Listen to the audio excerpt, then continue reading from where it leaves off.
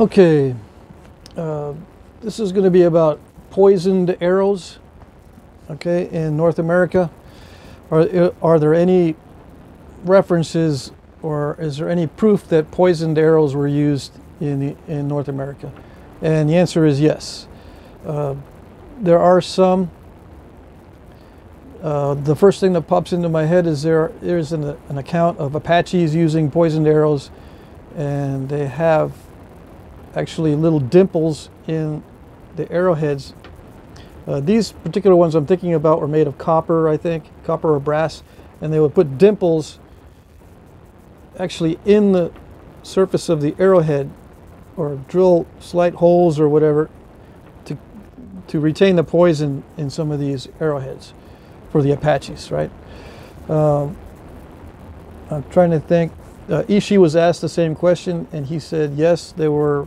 He knows of poisons, or he knew of poisons used, and what the process was for creating poisons in his culture was to take a piece of raw liver and a rattlesnake, and then have the rattlesnake bite into the liver, okay, and release the venom, and then you would free the snake and then set aside the liver somewhere where it can decompose, and you would use the juice from the decomposed liver mixed with the snake venom as poison for the arrowhead, okay. And I think I don't know what the Apaches used for their poison. It might have also been rattlesnake. In fact, I think I did read that rattlesnake venom is a common enough venom that it could be used in a wide area.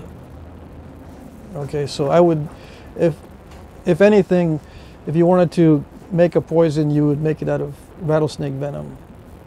Okay, now, do I know of anything else that can be used?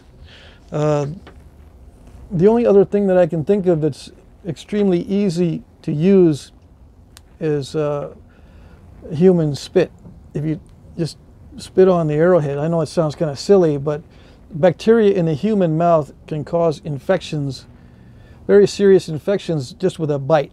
A human bite can cause very serious infections. So if you put saliva on an arrowhead, you can cause a very serious infection when you hit somebody with the arrow. Okay, that would be the easiest thing I can think of. Now, there's also the issue of how can you tell if a certain arrowhead was made to be poisoned or not?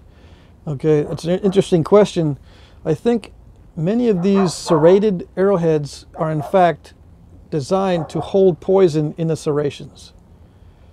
Okay, maybe just psychologically, because the serrations don't seem to have a lot of effect, especially on a very small arrowhead, on the wound itself. So it may have been that serrations, one of the reasons why they were used is to hold poison in the crevices of the arrowhead. Okay, so that's one thing. Other than that, I don't know of any other sign that an arrowhead would be poisoned, other than, let's say you used a reed arrowhead that had, a hollow. You just cut a point onto the reed, and then that hollow area could contain poison within the hollow area. So that would just be a wooden type point. You can either drill out the pith and like a syringe, right? A large syringe, and put poison in that way. But I think it wouldn't be as effective as if you poisoned a stone arrowhead.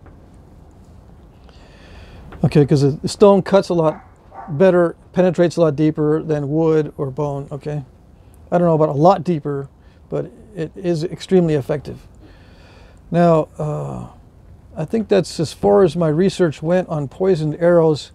Do I think they were common? I'm beginning to think more and more that yes, they were common in North America, especially in the South, or anywhere where you have a large population, where you wanted to preserve your territory. You don't want anyone messing with you, so you poison your arrows. It's a deterrent for sure. on anyone messing with you. They don't, especially, well, you think of stories of the Amazon jungle where you have people with blowguns and poison darts, and you don't want to go in there and mess with those kinds of people, all right? The Native Americans or Native South Americans in those areas had poison darts. You don't want to mess with them. That's the general concept, okay? And I think it existed in North America as well. And the more I look into it, the more it makes sense that that was probably one of the main strategies for deterrence, prevent strangers from coming into your area looking for trouble, okay? Now I know trade and trade routes were extremely common, so if you were not armed, I don't think that you had any difficulties moving from one area to the next. But if you were armed, I think that you were asking for someone to ambush you with a poisoned arrow, or a war party looking for armed strangers would ambush you with poisoned arrows of some sort, poison from somewhere. And I think you guys can use your imagination, and I don't want to discuss exactly all these nasty things you could put on the arrowheads that could be used to create infections or poisons for the body, but I think you get the idea. So yeah, I do think it was very common. I don't know, maybe not very common, but I do think it was something that is more common than is led on in many of these studies that are done on Native American arrowheads, especially the serrated type. Okay? All right.